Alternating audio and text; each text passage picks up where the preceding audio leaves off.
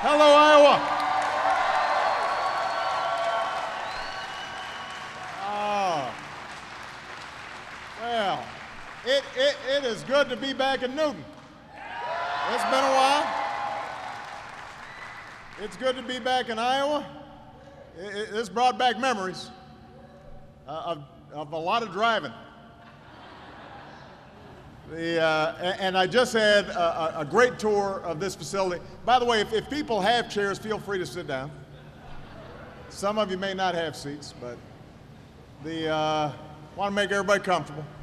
But don't worry, I'm not going to talk that long. I didn't want to give that impression. I just had a wonderful tour of this facility, and I was telling some of the folks, we couldn't take the helicopter in because the winds were too strong. So you are definitely in the right business. Obviously, there's some wind power here in Iowa that we want to tap.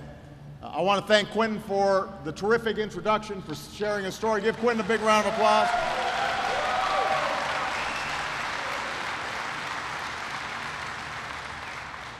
Quentin was telling my team this is the first time he's ever spoken in public, but he looked like a pro to me.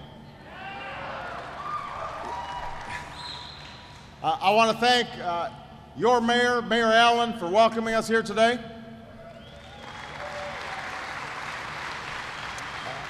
I also want to thank Representative Dave Loebsack for being here. Give Dave a big round of applause. And I know he had to leave early, but I just want to acknowledge somebody you know well, our outstanding Secretary of Agriculture, Tom Vilsack.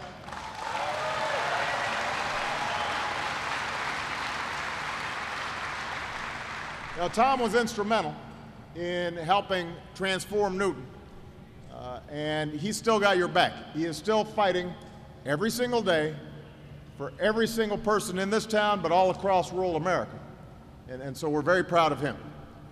Now, we all know how difficult these past few years have been for the country.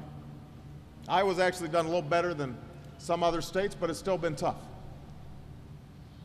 And after the worst recession of our lifetimes, it's going to take some time for the economy to fully recover. More time than a lot of us would like. And we're still facing some headwinds, like the situation in Europe right now, which is having an impact on our economy. But while there's certain economic developments we can't control, there are a bunch of things that we can control. There are plenty of steps that we can take right now, steps that we must take right now to speed up this recovery and to create jobs and restore some of the financial security that a lot of families have lost. It's within our control to do all of that right now. But here's the thing. It's true, we can make that difference. The challenge we've got is that too many folks aren't on the same page. We've got too many of my dear Republican friends in Congress that have been standing in the way of some steps that we could take that would make a difference at the moment. Either they say they don't want to do anything at all, or they don't want to do it before the election, or they want to double down on some of the policies that didn't work and help to get us into this mess in the first place. And Newton knows something about that, because Newton lost manufacturing. Newton lost Maytag.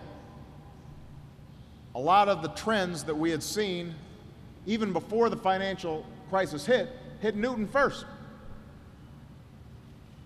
And so when you hear somebody say, we should cut more taxes, especially for the wealthiest Americans, well, Newton, you've been there and you've done that. We did that. 2000, 2001, 2003. When you hear people say that we should cut back more on the rules we put in place for banks and financial institutions to avoid another taxpayer bailout, well, we tried that. When people say that we should just wait until the housing market hits bottom and hope that it comes back, hope for the best, well, that's not an answer for people. That doesn't make sense. We've tried a lot of these ideas for nearly a decade. It did not work. We saw manufacturing moving offshore. We saw a few people do very well, but too many families struggling just to get by, all before the financial crisis hit, and the financial crisis made it worse. So we can't go backwards, we've got to move forward. We've got to build an economy where hard work and responsibility pay off, where you can find a good job and own your own home, maybe start your own business, give your kids a chance for a better future. That's the American way. That's who we are.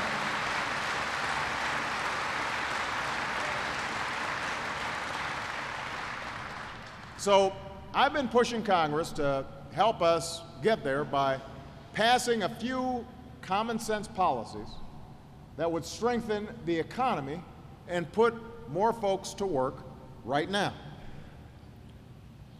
We even made a handy to-do list that they can check off. It's just like the to-do list Michelle gives me, you know, a honey-do list. There are only 5 things on it, on this to-do list, but these are all things we could get done before the election. We don't have to wait till then. There's some things that we should put ahead of politics, and one of them is making sure that economy's moving forward and the recovery is moving forward. So,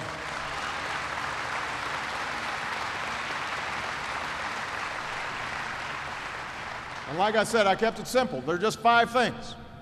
Didn't want to overload Congress with too much at once. But these are all ideas that will make a difference right now, and we shouldn't wait for an election to get them done. So, first up on the list, it makes no sense that we're actually still giving tax breaks to companies that ship jobs and factories overseas. That doesn't make sense at all. That doesn't make any sense. So what I've asked Congress to do is end tax breaks for companies that are shipping jobs overseas, use that money to cover the moving expenses for companies that are bringing jobs back to the United States of America. That's a common sense approach.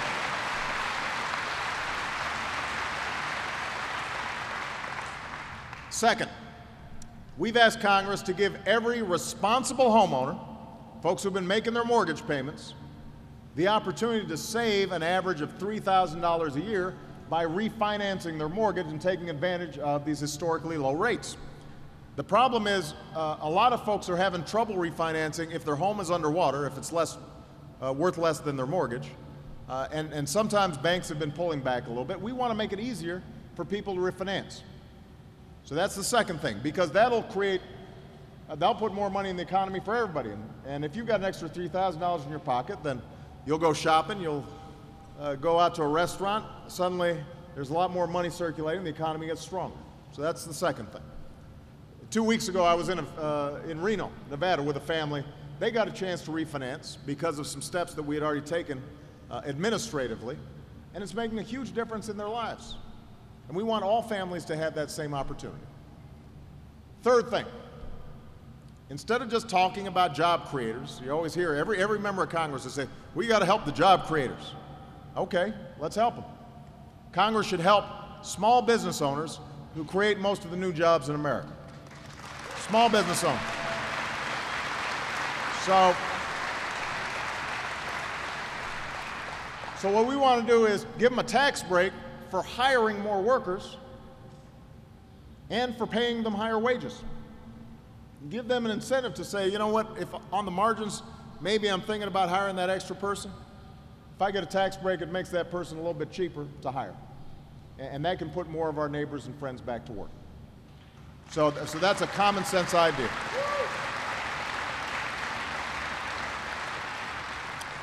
Fourth thing, we have done a whole lot to make sure that those men and women who have served us in Iraq and Afghanistan, that we are serving them as well as they served us, treating them with honor and respect that they have earned when they come home.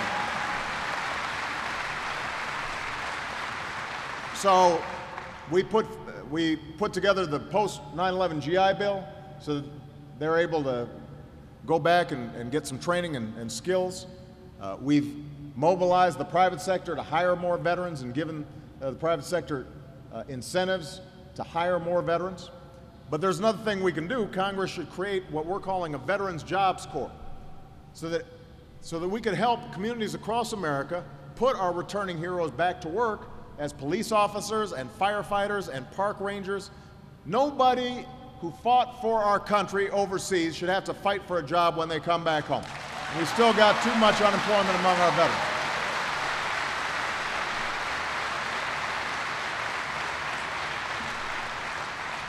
So, those are 4 simple things. And the 5th thing is the reason why I'm here today. The 5th item on my to-do list. I'm calling on Congress to extend tax credits that are set to expire at the end of the year for clean energy companies like TPI.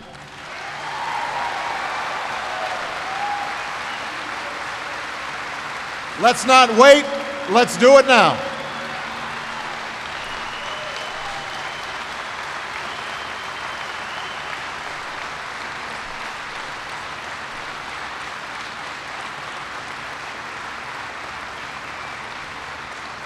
Now,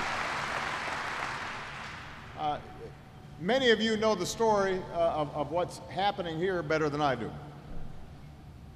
But I just want to remind you how far we've come.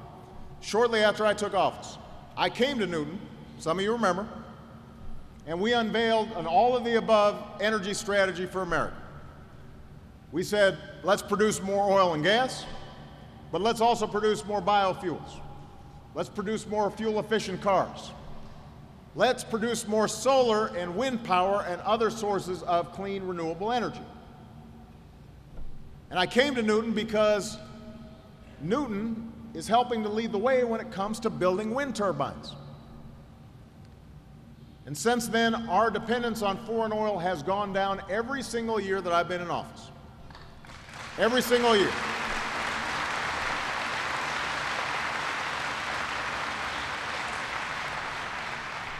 America is now producing more domestic oil than any time in the last 8 years, but we're also producing more natural gas, and we're producing more biofuels than any time in our history, and that's good for the Iowa economy.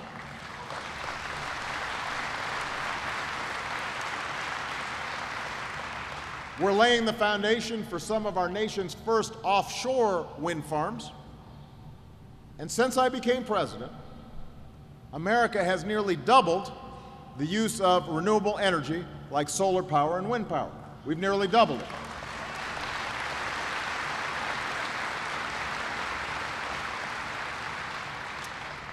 So this country is on the path towards more energy independence, and that's good for everybody. It's good for people's pocketbooks. It's good for the environment. It's good for our national security. We don't want our economy dependent on something that happens on the other side of the world. We don't want every time there's a scare about war or some regime change in the Middle East that suddenly everybody here is getting socked and the whole economy is going down. And the best thing is, in the process, we're also putting thousands of Americans back to work, because the more we rely on American-made energy, the less oil we buy from other countries, the more jobs we create here at home, the more jobs we create here in Iowa.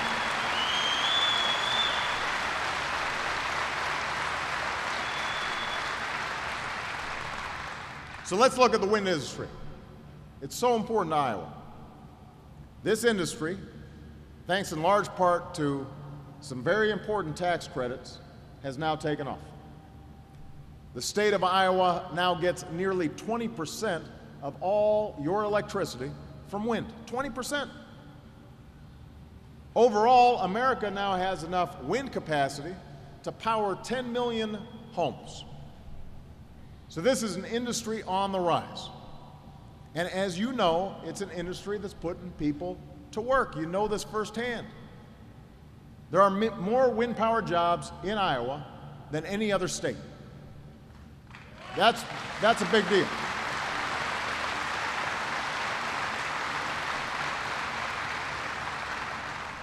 And one of these modern windmills has more than 8,000 different parts. Everything from the towers and the blades to the gears to the electrical switches.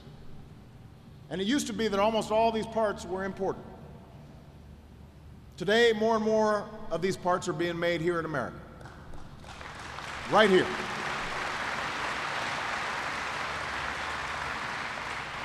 We used to have just a few dozen manufacturing facilities attached to the wind industry. Today, we have nearly 500 facilities in 43 states employing tens of thousands of American workers. Tens of thousands. So we're making progress. And you know it better than anybody. I mean, when I was talking to Quentin and Mark and a whole bunch of the other folks who are working here, they reminded me of the experience of working at Maytag and putting your heart and soul into a company and making a great product, and then suddenly having that company leave, and how hard that was for families and how hard it was for the community. But folks made the transition. And now, when you look at what's happening here, 700, 800 jobs, over $30 million being put back into the community. This gives folks hope, gives people opportunity. I met some folks who have been in manufacturing for 30 years, but I also met a couple young folks who were just getting started. And that's what we're looking for. Nobody wants a handout. Nobody wants to get something for nothing. But if we've got a chance to create energy and create value and put people back to work, why wouldn't we do that? So I'm here today because as much progress as we've made, that progress is in jeopardy. If Congress doesn't act, those tax credits that I mentioned, the ones that helped build up the wind industry, the ones that helped to bring all these jobs to Newton, those tax credits will expire at the end of the year if Congress doesn't do anything. If Congress doesn't act, companies like this one will take a hit.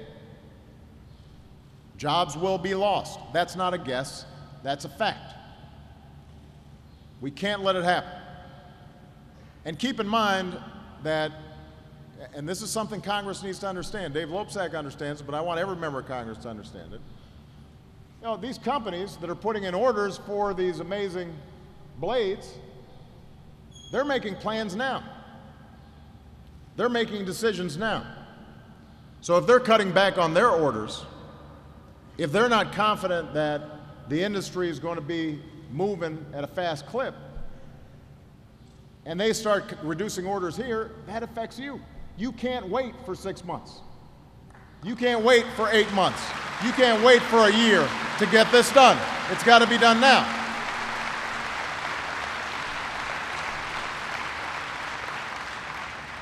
So this is a simple thing on Congress's to-do list. Extend these tax credits. Do it now.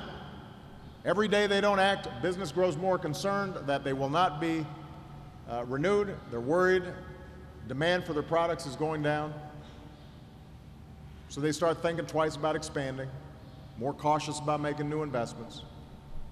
They start looking overseas. I was talking to your CEO. You know, we got an opportunity to branch out, but we want to branch out by making the stuff here and then sending it there. We don't want to branch out by sending the jobs and the investments over there and then shipping it back to America. That doesn't make sense. One company that had plans to invest $100 million to build a wind manufacturing plant in Arkansas and create hundreds of jobs put those plans on hold. And by the way, this should not be a partisan issue. There's several Republican governors, including the governor of this state, who are calling on Congress to act. There are members of Congress in both chambers and on both sides of the aisle, including your two senators, who support these tax credits. So, and that doesn't happen much in Washington, where Democrats and Republicans say they agree on something. So if you agree, why haven't we gotten it done yet? This is not just an issue, by the way, for the wind industry. Some of America's most prominent companies, from Starbucks to Campbell Soup, they're calling on Congress to act because they use renewable energy. So sometimes, when I think about Washington and Congress, and I know some of you think the same way. I don't get it. I understand why we wouldn't get something done if we really disagree on something. And there's some big disagreements. They want to make big cuts to pay for more big tax cuts for the wealthy. I disagree with that. I think we should have a balanced approach, cut waste, but make sure that everybody's paying their fair share. So,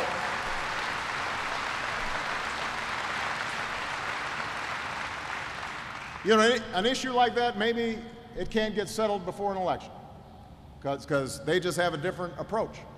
I understand that. But this, everybody says they agree to, or at least a lot of people agree to it. So I'm going to need your help. I need you to get involved. I need you to help get this done. I need everybody here in Newton, and I mean everybody. I don't just mean folks who work at TPI. Anybody who's watching, everybody here in Iowa, pick up the phone, send an email, send a tweet, tell Congress, let's do the right thing. Tell Congress the story of Newton. Tell folks why it's so important to this community. Tell them we've come too far to turn back now.